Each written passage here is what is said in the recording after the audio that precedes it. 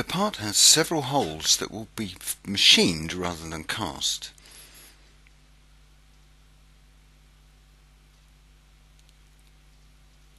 Turn the part into a convenient view and then just go round the holes one by one.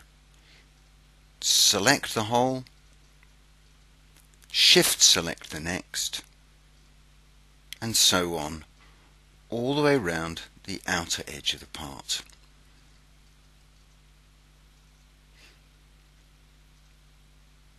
Continue this way until you have all of the fixing holes that will be machined later selected.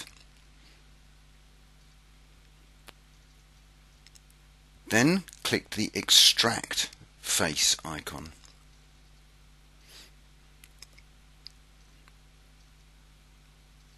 You now have several surfaces that are not wanted, so you can delete them. Run the Solid Doctor to fill the holes.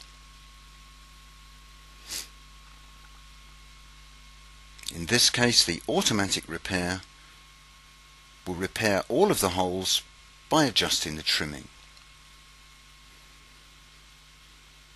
This tool can also deal with very complex intersections. To demonstrate this, select the hole in the middle boss and delete the surface. Notice there are some very complex shapes left. But filling the holes does not fill them with a simple cap or fill-in surface, but fills them by re-intersecting all of the surrounding faces, again to give a fault-free result.